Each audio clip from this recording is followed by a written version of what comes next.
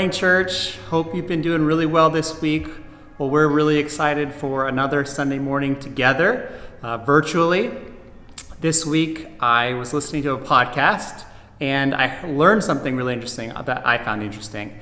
And that is that the word virtue, if you study its etymology, it goes all the way back to a Latin word that is ver. And ver means man or human. And I just thought that that was super interesting because if you think about humans and you think about the word virtue and you think about that the word virtue comes from the word human, it's like, to me, it kind of communicates that, you know, all people, all of us have good on the inside. All of us have virtue on the inside of us. And I think that in what we're all going through right now, what our country and the world is going through, it's so important to remember that all of us are humans. All of us deserve love and care, and all of us have good on the inside of us that God really wants to bring out and highlight and show us. So as we get prepared today to enter into some worship and to listen to an amazing message from Pastor John, I just hope that you remember that, and that as we go throughout this week, we remember that as well.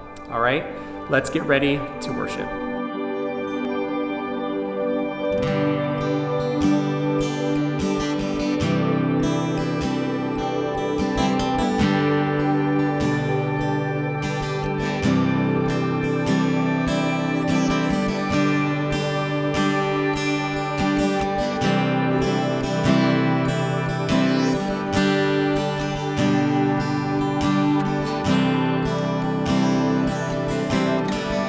Make me a vessel of your peace.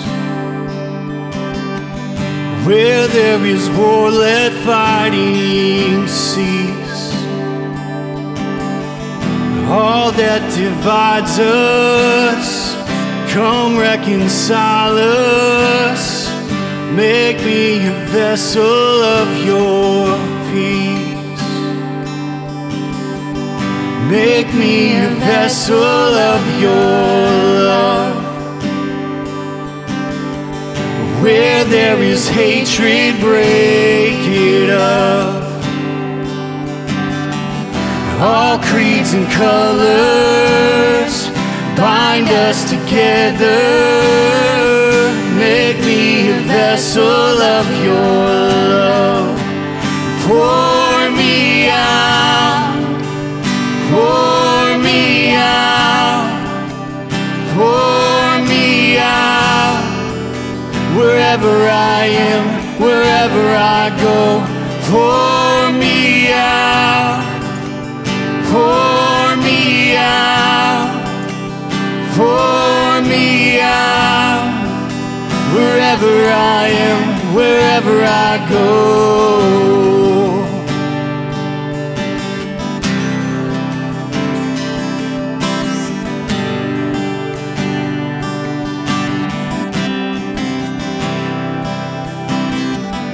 Make me a vessel of your hope. Where dreams are dead, come wake them up. A new horizon, I feel it rising. Make me a vessel of your hope. And pour me out.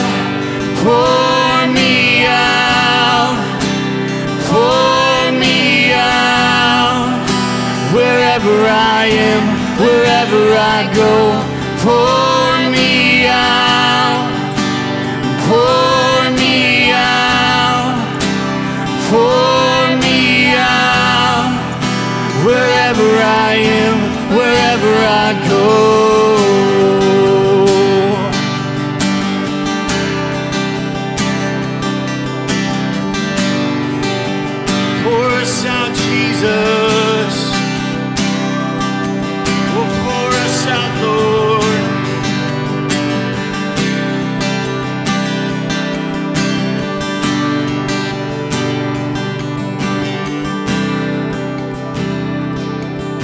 Like a rushing river, let mercy flow through my heart to my world. Like a rushing river, let mercy flow through my heart to my world. Like a rushing river, let mercy flow through my heart to my world. Like a rushing river, let mercy flow through my heart to my world. Like a rushing river, let mercy flow through my heart to my world. Like a rushing river, let mercy flow through my heart to my world. Like a rushing river, let mercy flow through my heart to my world. Like a rushing river, let mercy flow through my heart to my world.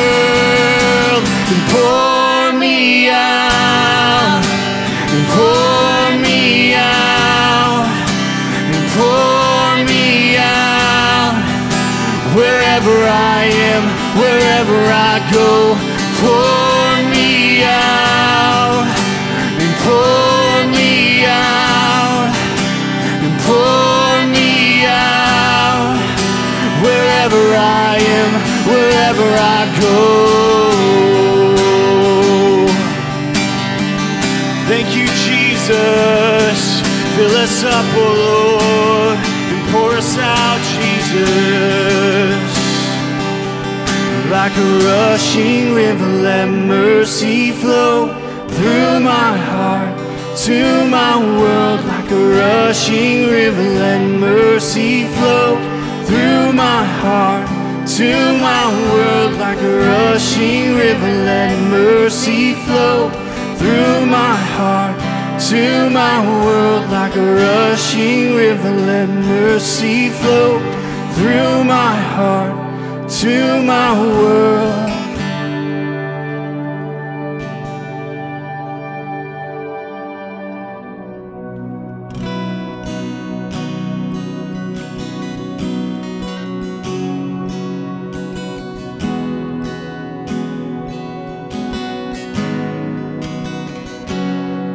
God, I look to you, I won't be overwhelmed.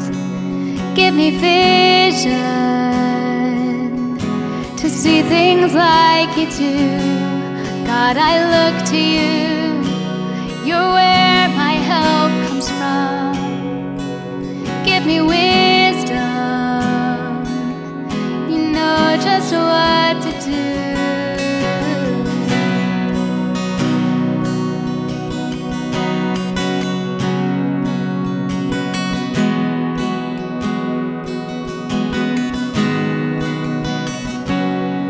God, I look to you, I won't be overwhelmed. Give me vision to see things like you do. God, I look to you, you're where my help comes from. Give me wisdom, you know just what to do. I will love you, Lord, my strength. I will love you, Lord, my shield. I will love you, Lord, my rock. Forever all my days I will love you, God.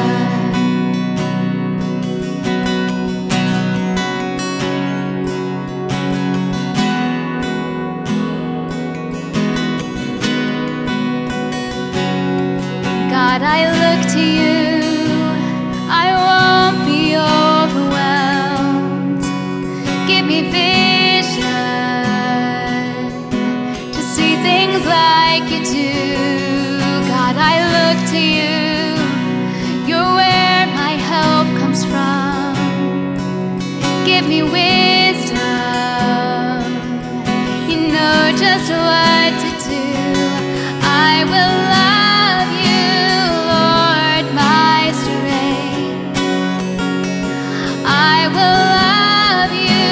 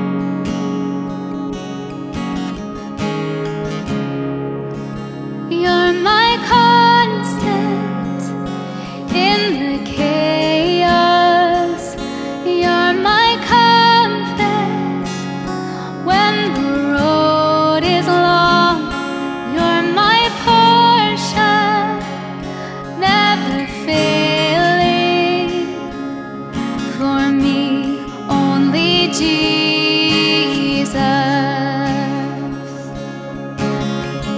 Let my heart want for nothing but you, just you. Let my heart want for nothing but you, just you. The riches of this world could never satisfy. Let my heart want for only you.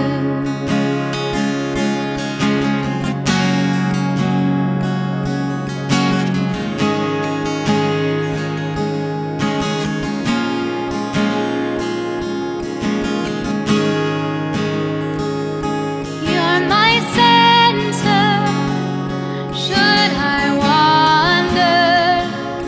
You're my future, and you redeem my past every moment, and then forever. For me, only Jesus. For me, only Jesus.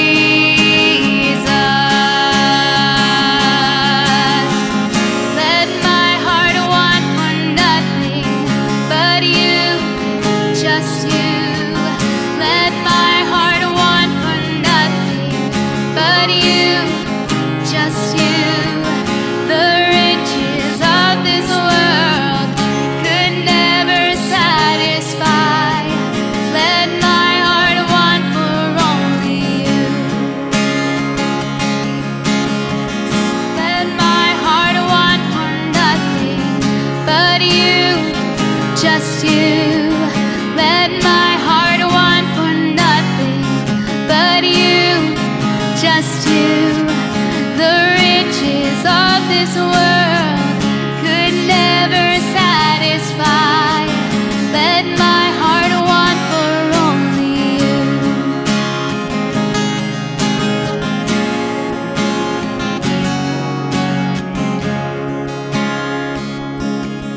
For me, only Jesus. For me, only Jesus. For me, only Jesus. For me, only Jesus. For me, only Jesus. For me, only Jesus. For me, only Jesus. For me,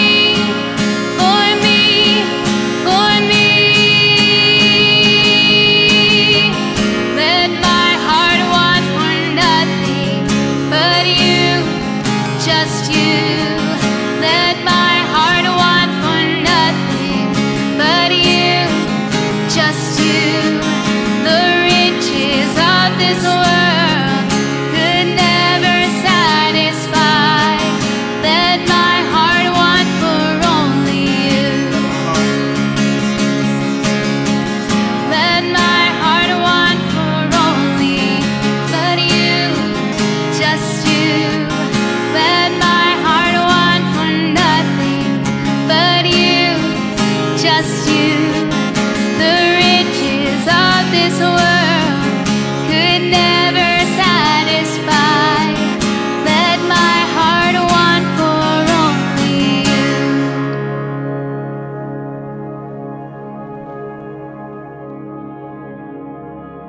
Hey guys, welcome back to the Sermon on the Mount. Thank you so much, Matt, for sharing your sermon with us last week. It was an amazing interlude in between Jesus' Sermon on the Mount. It was absolutely wonderful and amazing. Thank you so much for being part of our family.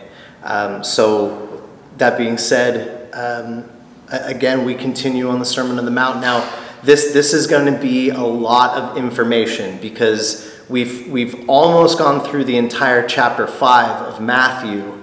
And so what we're going to be doing is the rest of Matthew, because it was weird to try to separate, as Jesus is talking about how he has come to fulfill the law. It was different. It was difficult to separate that stuff. So I had to mash it all in there. So hang on. This is going to be a long ride, but we're good because we're in pajamas and we're drinking coffee. So you know what? We're fine.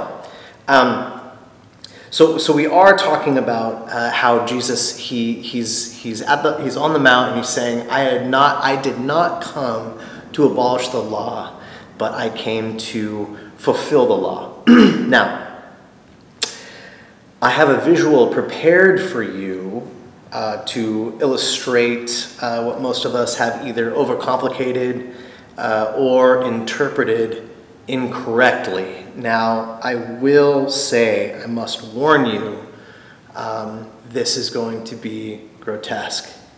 I would turn my children away from the camera just for a moment. Here we go.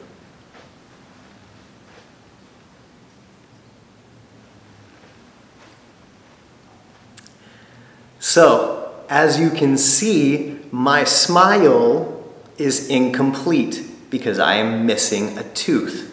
Now, just like my smile is incomplete, the law is also incomplete without Jesus. Jesus fulfills the law, much like this tooth now fulfills my smile completely. Good? That wasn't as gross as, okay. I thought it worked. Christ came to fulfill the law. He then gives 6 examples. After he says that, he gives 6 examples of the law. And we'll go through what Jesus meant by fulfilling the law, of course, first, and then go through those 6 examples. And it really comes down to loving God and loving people, and what that actually looks like from Jesus's perspective, and how demanding love really is. I'm going to ask at this time that you silence your cell phones. How rude. I don't understand why people do that. Anyways, what did Jesus mean by saying that he came to fulfill the law and not abolish it? Let's first start by reading verses 17 through 20 in Matthew chapter 5.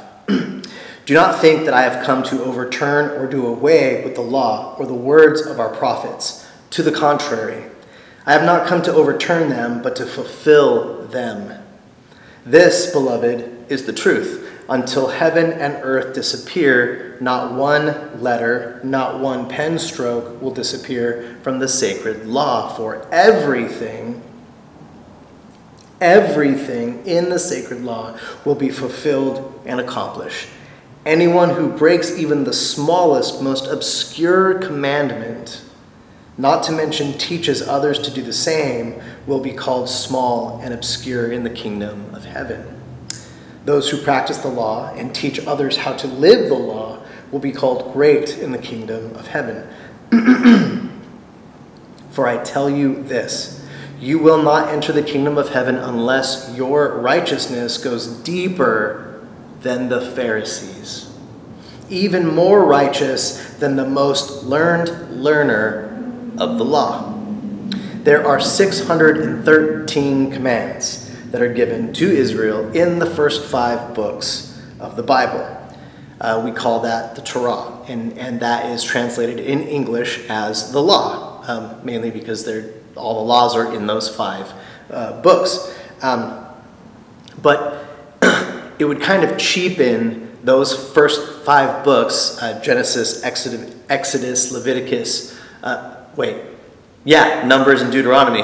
it would cheapen those 5 books to just say that all they are just a book of laws when they're really not. That is a story that is the first part of the story in the larger story. It just so happens in those 5 books there is most of these laws, or the 630 commandments. We see in Genesis and Exodus the creation of man, their rebellion, then God choosing Abraham and his family to bless the nations. Soon, Abraham and his entire family are then enslaved. After that, in slavery, they are freed, of course. And then we see God making a covenant with his people after that freedom. And the law is like the terms of that covenant. So those terms not only made Israel different from any other people, but it gave them instruction on things like social justice, morality, which, if followed, would show other people in that time frame what God is actually like. So we then see Israel rebel against these laws. So then we see in Leviticus through Deuteronomy a continuation of the story with God's people rebelling and receiving more laws, and rebelling again and again, receiving more laws. And this pattern continues, the trend continues, which takes us to the conclusion of Deuteronomy, which has Moses.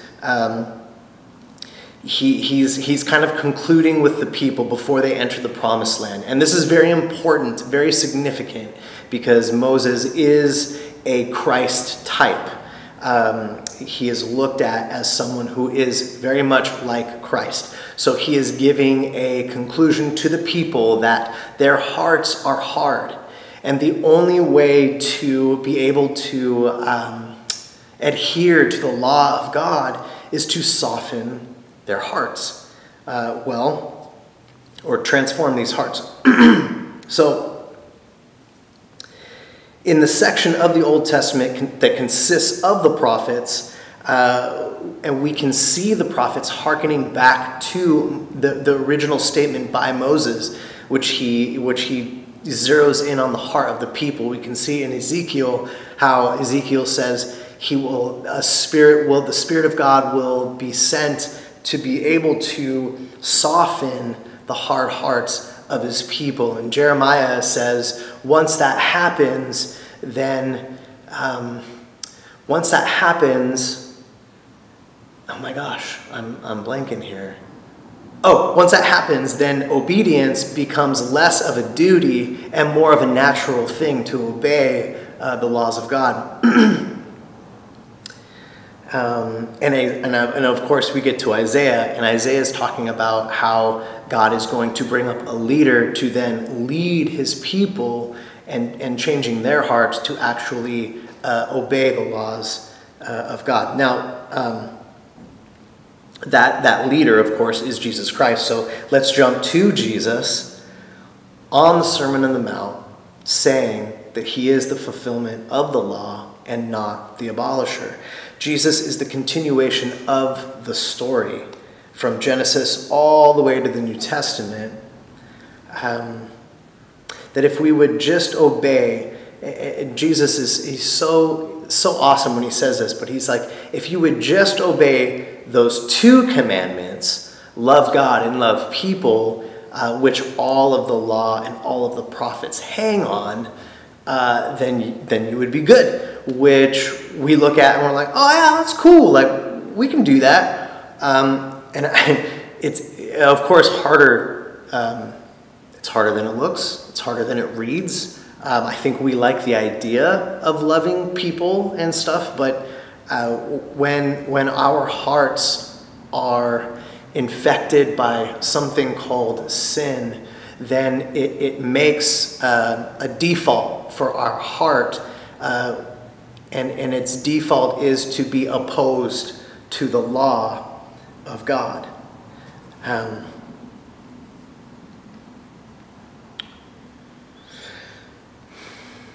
So what do we do as humans? We come up with our own law of morality. It makes us feel like we are good people, and it makes us feel like we do love well. So in the points following, as Jesus is talking about anger and he's talking about lust and he's talking about these things, he kind of shows how love is actually more demanding than we once thought. It requires all of us, and actually requires more from us. Hence, our Savior, we must cling to him dearly for us to replicate what our Savior did for us and how he demonstrated that love. So before I get into this, I need us to consider the context of this, the context of who Jesus is speaking to right now. Who is he addressing? So most, if not all people that were there on that mount were either disciples of Jesus, followers of Jesus, and that could be anyone from somebody who's followed and trying now to be a disciple of Jesus, following Jesus out of curiosity, following Jesus because they saw a miracle, following Jesus because they heard stories of Jesus from a faraway land and have now come to where Jesus was physically to see if it was true. It also could be people that disagreed with his theology, which there were a lot of people who did disagree, so they might also be there as well because they know exactly where he's going. It was highly unlikely that a random person who never heard about Jesus in their life was there. These people knew who Jesus was. They were familiar with the culture. They were familiar of temple. They were familiar with the law being read out loud to them. These people knew. We must consider that context. So Jesus starts with anger, verse 21. You have heard that it has been said to those of old. Sorry, let me start all over. You have heard that it was said to those of old, you shall not murder, and whoever murders will be liable to judgment. But I say to you that everyone who is angry with his brother will be liable to judgment. Whoever insults his brother will be liable to the council, and whoever says, you fool, will be liable to the fires of hell. So, in effect, Jesus is saying, Pharisees, if you want to apply the commandment solely within a legal framework, then you will need to feed into the legal system every case where there has been a rush of anger or words of insult. What is more, you will need to treat all of these as capital cases. Or more exactly, your courts will need to be able to send culprits to hell. That's pretty gnarly. In verse 23, oh no, I am out of order here. Hold on a second. No, I'm not out of order. All right, here we are. So if you are offering your gift at the altar, and there remember your brother has something against you, leave your gift there before the altar and go. First be reconciled to your brother, and then come and offer your gift. Worship that is acceptable to God cannot take place against the background of a damaged human relationship that is being ignored. The perspective here is related to that of Isaiah chapter 58, verses 2 through 7. Do not write that scripture down, Isaiah 58, 2 through 7, but do not go there now. It is just something to refer back to. It is the context of this. It's talking about a superficial people who give God the offerings and the postures of worship that he has instructed them to do, but their hearts they're shallow in it. They've done the outside things, but inside their hearts don't follow the basic principles of love. So it's very shallow, it's very superficial, and he can't stand it. When I hear this, it immediately takes me back to going to a traditional Sunday service, entering into a posture of worship, where your hands are up and you're just like receiving from God. And in the middle of that intimate place, you remember that you have a grievance towards somebody, or maybe someone has a grievance towards you in that moment. And Jesus here is saying this is so important. it's like in that moment you leave your offering at the altar and you go and you make amends to whatever that is. It is so important. So I'm going to repeat this again because this bears witness so much to my heart. Worship that is acceptable to God cannot take place against a background of a damaged human relationship which is being ignored. It's not saying take time to pray about getting this stuff together. It's not saying that. It's saying you need to take action now. It is so basic, and it is the epicenter of love. He doesn't care about superficial stuff. He wants the real stuff. Verse 25, come to terms quickly with your accuser while you are going with him to court, lest your accuser hand you over to the judge, and the judge to the guard, and you be put in prison. Truly, I say to you, you will never get out until you have paid the last penny. So it may not say in that moment, make friends. It more is saying, be reconciled to whatever disagreement is happening, because whatever it takes will be a less costly alternative than what will happen if we don't repair that relationship or look for some kind of reconciliation. The journey to the court actually presents a window of opportunity to be able to reconcile. Because once the judge is involved, the wheels of justice will be unstoppable. And that you can no longer control that. That is out of your control. And the accused will be handed over to the judge, and so on and so forth until you have nothing left.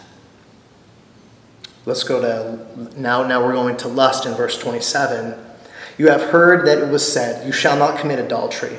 But I say to you that everyone who looks at a woman with lustful intent has already committed adultery with her in his heart. Now, this is a look that has sexual arousal in mind and may well involve contemplating the steps to adultery in one's own imagination. So let me be clear. Jesus is not talking about being sexually attracted to somebody. We are sexual beings. It is beautiful, and that is how we were made. What Jesus is talking about is the sexual immorality that goes beyond just the physical act of adultery. If your right eye causes you to sin, in verse 29, tear it out and throw it away. For it is better that you lose one of your members than your whole body be thrown into hell. And if your right hand causes you to sin, cut it off and throw it away. For it is better that you lose one of your members than that your whole body go into hell. So the challenge is to go to whatever extreme is necessary to eliminate sin.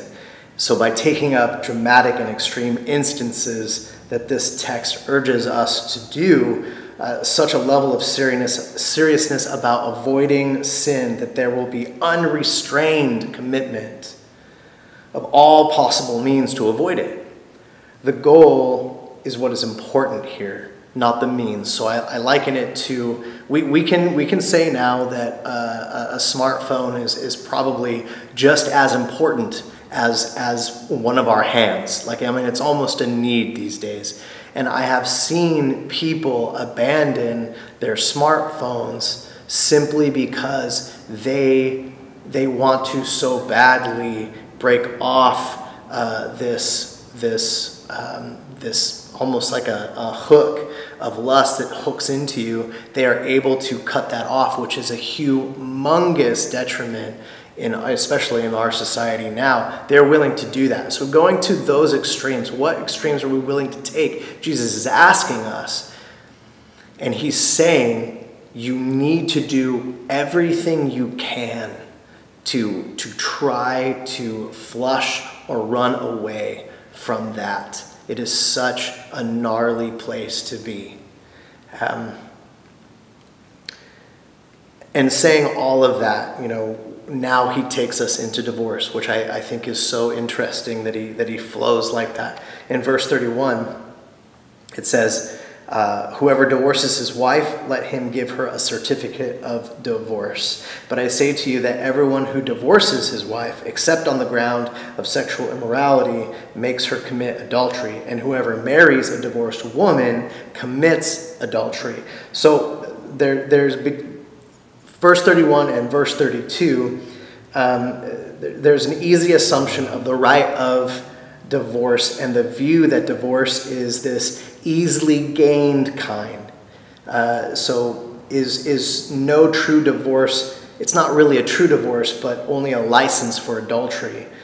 For example, so literally all a man had to do back in those days was to write on a piece of parchment, I want a divorce, and then they would get a divorce.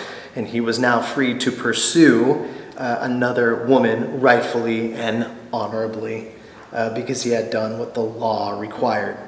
On the other hand, all the woman needed to do was manipulate her situation so as to gain a divorce.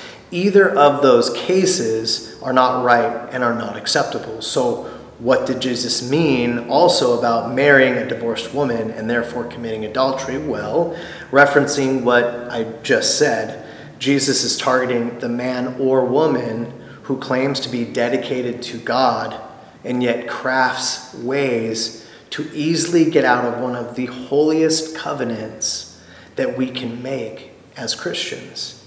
So it is therefore likely that the intention of the present gospel text is to challenge easy divorce. Whether initiated by the husband or provoked by the wife, marriage is not a contract to be canceled when no longer convenient, but rather a covenant relationship that calls for sustained faithfulness. Let's go into oaths. Verse 33. Again, you have heard that it was said to those of old, you shall not swear falsely, but shall perform to the Lord that you have sworn.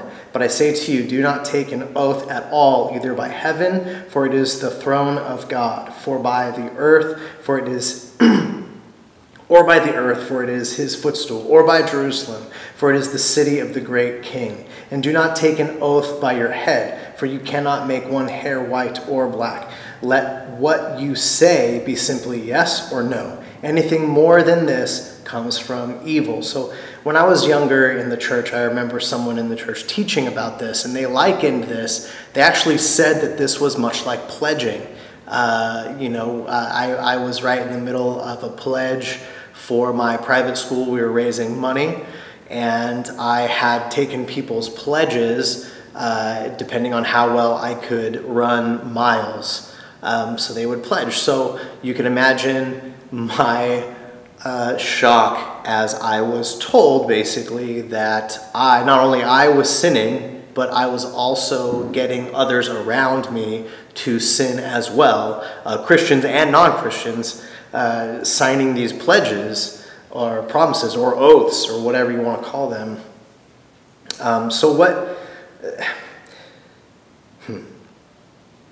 In the context of what Jesus was talking about, there does seem to be a concern, though, about human beings overreaching themselves by involving the divine mystery in their oaths.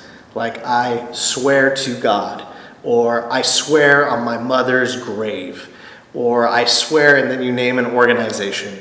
The challenge that Jesus is putting forth is to stand, as far as one's word is concerned, nakedly on one's own integrity.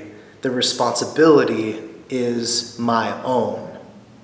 Let's go into retaliation, verse 38. You have heard that it was said, an eye for an eye and a tooth for a tooth. But I say to you, do not resist the one who is evil. But if anyone slaps you on the right cheek, turn to him and the other also. Jesus speaks, right here, he's speaking against those who would use the Old Testament's eye for an eye, tooth for a tooth to justify aggressive protection of their own rights and interests.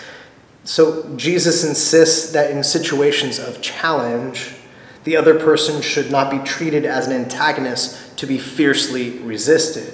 Rather, a preference for suffering wrong over feeding the spiral of violence.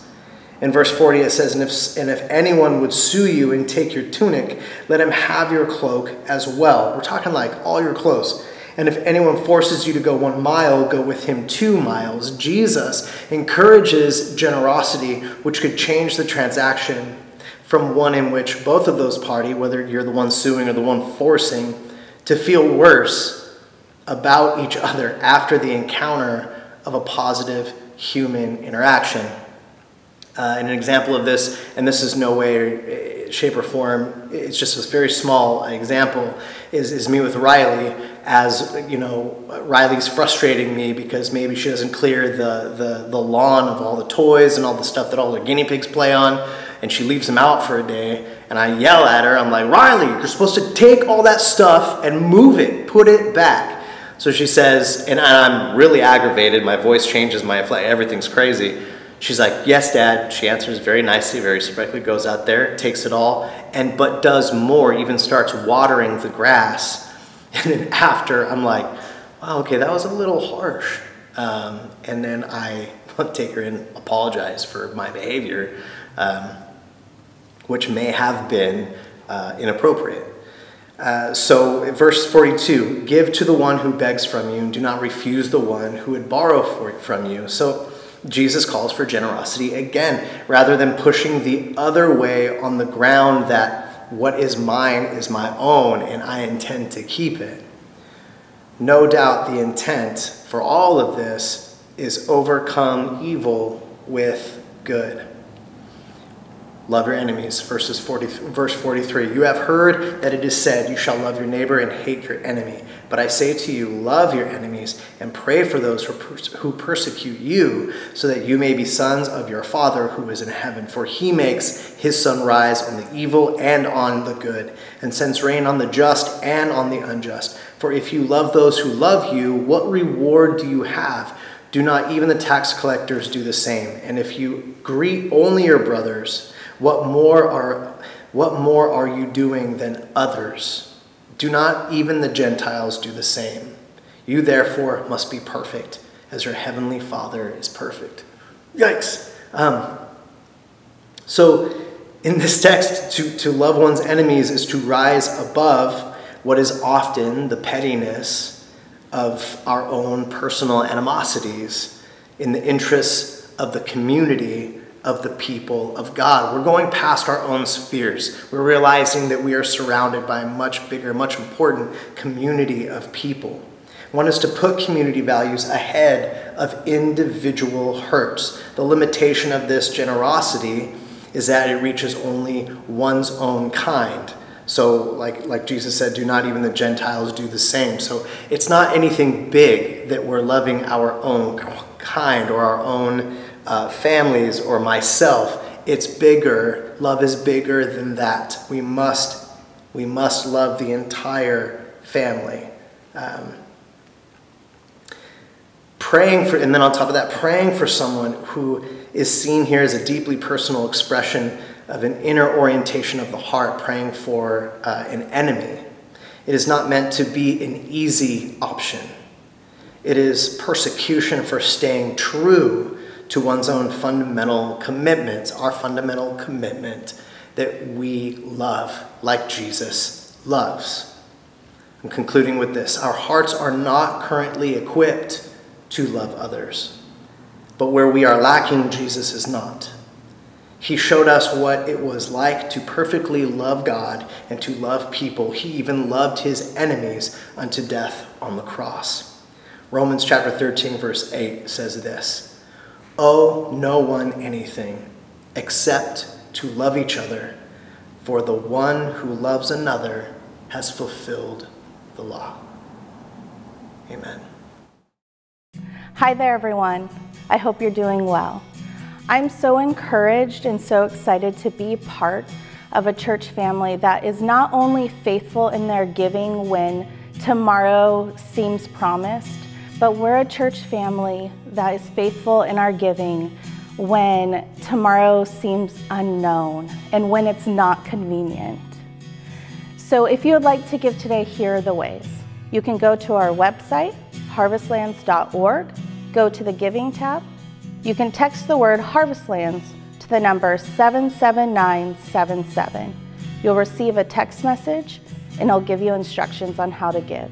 You can also send a check to the Harvestlands P.O. Box 2, Salinas, California 93902. If you are someone who may want to give a little extra, if I can suggest the Benevolence Fund. The Benevolence Fund will be used with the discretion of our financial counsel for those of us who maybe have lost our jobs or lost part of our income. And if you are that person, I please want to encourage you to email us at theharvestlands@gmail.com or call us at 831-757-3677. I love you guys. I hope you know you're not alone. And I hope this message today was encouraging and helps you point to Jesus and to reflect his love.